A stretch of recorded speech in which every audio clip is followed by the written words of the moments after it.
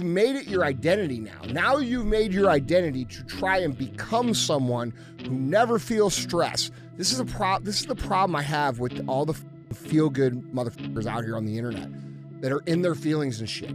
They make it their whole identity to be like this Zen master weird motherfucker who's going to avoid all the negative feelings in life.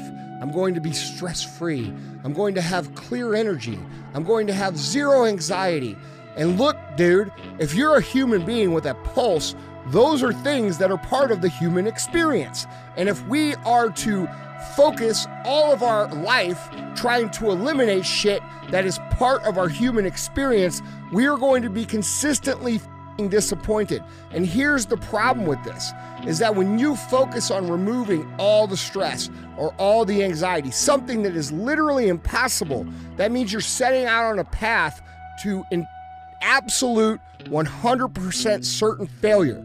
And every single time, because the expectation is that you can get to this place that is impossible to get to, every single time you feel the anxiety, you feel the stress, you're going to have an exaggerated response to those things. You're going to be extra pissed off. You're going to be extra anxious.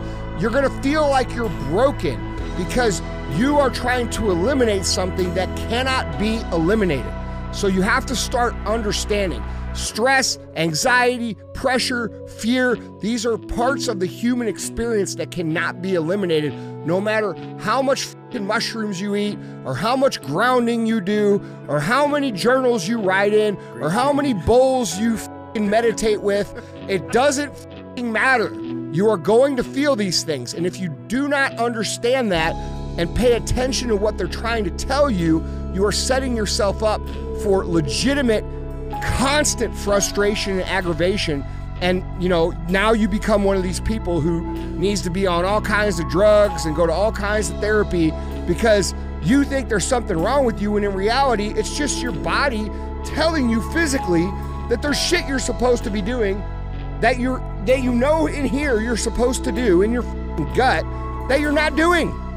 It's that simple. So when you start to feel these things, start to ask yourself, what was I supposed to do? Why am I feeling anxious? Why am I frustrated? Why am I angry?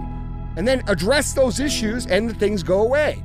But trying to eliminate things that cannot be eliminated, like imagine being pissed off every single time you felt gravity, okay? And you think that like, you heard on the internet that you could eliminate gravity.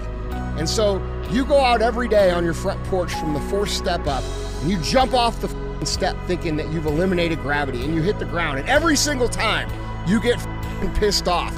And then you write an Instagram post about, I failed again today. I failed, I must be broken. I'm a damaged human being. I need to go to therapy for my failure to eliminate something that cannot be eliminated. Like, it sounds absurd. That's what you sound like. That's what it sounds like to me. Like when you talk about this shit, that's what I hear.